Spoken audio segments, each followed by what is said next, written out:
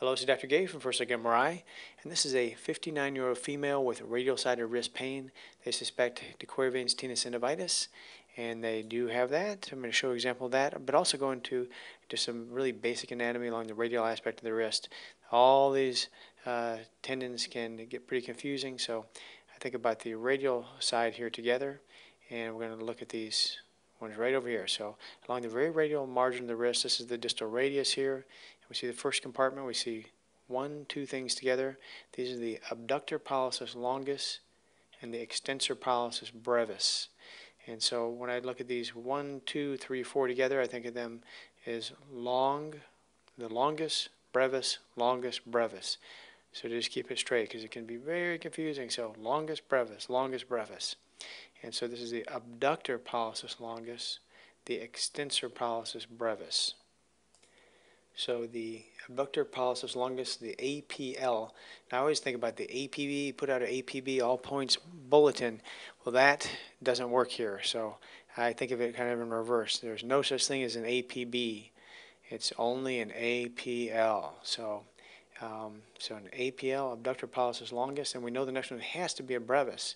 So this is the Extensor Pollicis brevis, and the Extensor Pollicis longus is going to be way over here. And we see that it's again longus, brevis, and then longus again.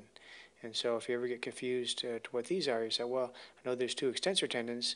There's the brevis and then the longus, because again, longus, brevis, longus. So we'll start again. This is the Abductor Pollicis longus, because there's no such thing as an APB, Abductor Pollicis longus, and then the Extensor Pollicis brevis. There's a buddy over here. Then we have the extensor carpi radialis, and these have the longus and brevis, and we already know what they are, longus, brevis. And then over here we're going to finish it off with the Extensor Pollicis longus, and that's going to go over the top here. So that's a little quick anatomy. Again, it can be very confusing. I've pulled out the book 1,000 times, and finally I think I have it straight. But over here we see at the level of the radius we have the Abductor Pollicis longus, Extensor Pollicis brevis tendons. Here's our Extensor carpi radialis brothers there. And we're going to go distally. Now we're right at the tip of the radial styloid, and look how gray this is. So thick, gray T1 signal. There's a case of DeQuervain's tenosynovitis. Sometimes you can see fluid in the tendon sheath. We don't see that in this patient very much, just a little bit of edema around it, but no significant fluid there, and no tendon rupture, and that's it. So a little bit of anatomy in a case of mild DeQuervain's tenosynovitis on the radial aspect of the wrist that involves these two tendons. Thank you very much.